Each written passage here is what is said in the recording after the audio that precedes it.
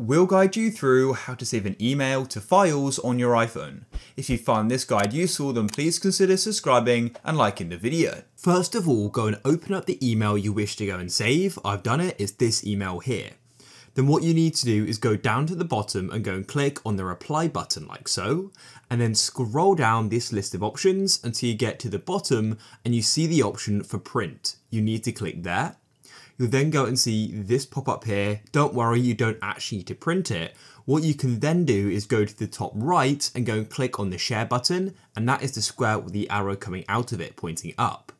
As you can see here, it's now been made into a PDF document. So what you can do is scroll down this list and you'll see the option save to files.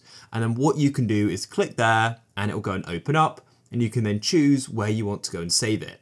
So I'll just go and save it on my iPhone like so. And I'll just show you that it's now been saved. I'll open up files, I'll come out of here.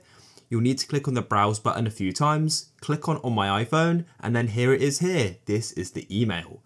If you guys found this useful, then please consider subscribing and liking the video.